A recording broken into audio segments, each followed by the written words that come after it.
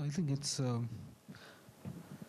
the sense that one is getting out here, I mean, are we trying to suggest that this is more about information, aggregating of information, getting a more democratic view on information, and it's not necessarily always the case of owning a message or trying to send out a message? I mean, what's really happening? Because quite often, and I think a lot of people in our industry, in the PR industry, would hear there's questions about messaging. There's a question about getting people to kind of follow you. Then there is this whole aspect of trying to get the indulge in conversation. So very often we feel in our industry is that PR people, assuming that they're all good at conversations and handling conversations, etc., would be very comfortable with the social media space. Now, so often it goes back to the aspect of conversation and messages. Now, in a scenario like that, I mean, is that really what we should be focusing on? Because what I'm hearing is, one, is it's a place for people, and therefore people decide perhaps what happens out there. You're talking about information and experiencing the brand.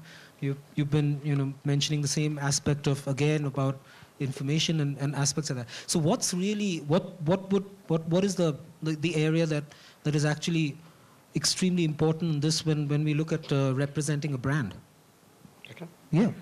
Yeah, I think there are three levels to this. At a very basic level, it's brands talking to people, right, which is pushing messages across in whatever media that you have. Then we got fascinated with the digital and moved on to the next one, which is engagement, people talking to brands, brands listening to people. But I think, both of these are not, they play a role. I'm not saying they're not irrelevant. I mean, I'm not saying they're not relevant, but they're suboptimal. A real scalable brand is built in today's world when people talk about the brand. For me, the best social media brand is not the one with the most Twitter followers or Facebook page likes. For me, the biggest social media brand is Apple, because we discuss everything that Apple does, and we do it all the time. So it's people talking about the brand. And therefore, when will people talk about the brand? When it's worth talking about, Somewhere what's happened is if 20 years back it was about brands talking and people listening, today it's about brands doing and people talking. So when people do the talking, brands need to shut up and do things, right? And therefore, it's about brand actions. I came at the fag end of that CSR kind of thing. And so I could get some idea of what Coke or someone was doing. If Coke is doing these great things, then people will talk about it. And finally, therefore, how do you crack social media? But not by being in social media, but by doing cool things so that people talk about you. So at the end of it, 20 years back, if you wanted to be differentiated, you have to say something different, right? 20 years back, the coolest brands were always Coke and Pepsi, which were great brands, colored water, great advertising, right? Today, the coolest brands are Google and Apple, right? And they don't do much advertising. They're because of their actions. It's because of the stuff they do. So I think fundamentally, brands need to do cool things, and then people will talk about them. I would agree with what Ramesh says, but not all brands are Apple and Google. And for a lot of brands, it's not that easy to do cool stuff in the space that they're in. Right? So, but that said, they still have a role to play in social media, and one of which is being able to listen to what people are saying about them, being able to respond to customer complaints if there are any complaints where people are talking about them, and being more helpful to consumers who are talking about them. Yeah.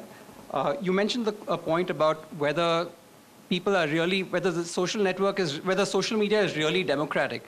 In a sense it is, but in other ways it's also like Animal Farm, where not all animals are equal. Yeah. And there will be some people who are influencers, who have larger reaches, and as a PR professional, it is possible still to get your story across to a larger set of people if you are able to reach out to these influencers. Now, the only disclaimer I'd say to this is, you still have to be focused on the content, make sure that the content is actually relevant to your consumers, and that it's actually authentic. With all of you and your current clients, how many of them take listening quite seriously? I mean, let's just get down to this. How many of them take listening very seriously? And not with the numbers, I'm trying to look at qualitative analysis, not just quantitative. You saw, I don't even see more than 10 hands go up. And that's essentially a huge problem. Whenever you have chatter in a social space, you need to have multiple listening ports. It's really simple. I mean, offline, online merge at some point in time. What happens when there's a huge crowd and people are talking in a crowd? What do? What is the first thing that you would do? You'd send out as many people as possible and try and figure out what is the pulse of the crowd. But I don't see a lot of brands doing that. I don't see a lot of brands doing that with regards to specific aspects of the product, with regards to service, pre-sales, after-sales. This is completely non-existent. How can you be social if the very first aspect of social itself is listening? Imagine you get into a party, and the first thing that you do is not just go tom-tom about yourself. The first thing you do is get into a group, listen to what the conversation is all about, and then participate. If listening is not the first step, then participation is going to go completely wrong. When it comes to the PR industry, a lot of things what I heard is okay, we're listening, we're doing that, but we're also talking about perhaps in some form goodwill generation. It's trying to create a set of people who talk about us. Okay, so we're talking about word of mouth out here. Then how do we handle a situation where we're looking at return on investment, on the time being spent in that space, and when we're looking at sales, when we're looking at it from a business imperative point of view? Because that's a challenge we face in general, even against the ad world, which is used to controlling the message, used to sleeping with the media and buying space, and doesn't actually believe necessarily in convincing someone of something or engaging, because they can't engage, they buy. So, and we always face this challenge of trying to determine or trying to make sense of what we're doing by trying to create some kind of a matrix.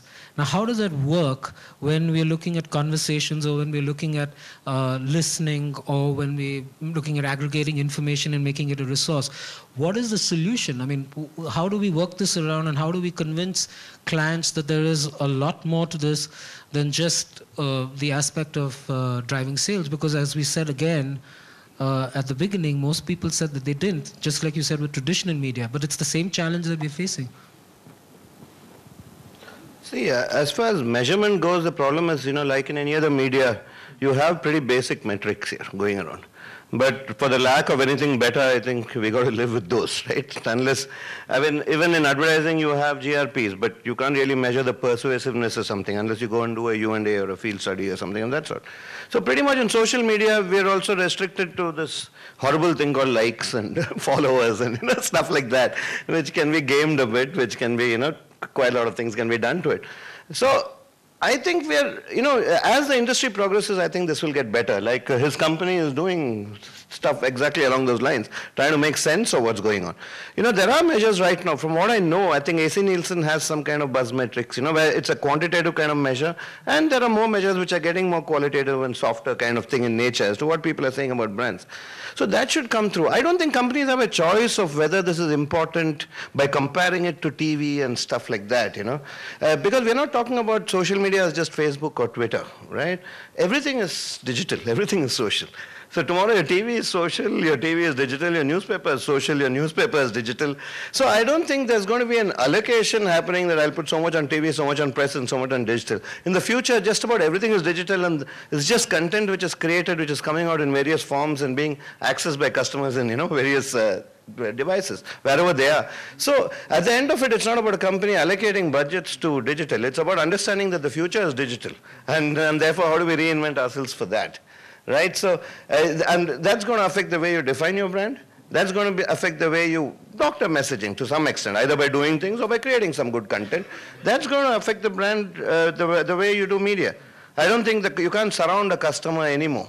Right? There are millions of media out there. You can't take over all the media because people are the media. What you can do instead is, instead of looking at 360 and surround, you start looking at idea distribution. You start looking at how do I propagate a meme, So along the way, from defining the brand to deciding the interventions to actually spreading the meme to measuring, there's a new way which is evolving, and there's really no choice because the world is changing. So it's really not a question of, well, what do I put where? Everything is going to be digital. When it comes to assessing the value of goodwill, now that's a problem which all media suffers from. But if we actually look at ROI on social media analytics, then we can actually put numbers to it. We can say that this particular analytics that you did, this project that you did, had this tangible benefit. And I'm sure all of us can give examples of brands that we have helped achieve that kind of tangible benefit. We've worked with a paints company who uses our product called Explicate, and they're able to get actual sales leads through social media by joining conversations around paint. Now, we've worked with a TV channel which analyzes qualitative comments that people make about each and every show of all their main shows, of all their main programs.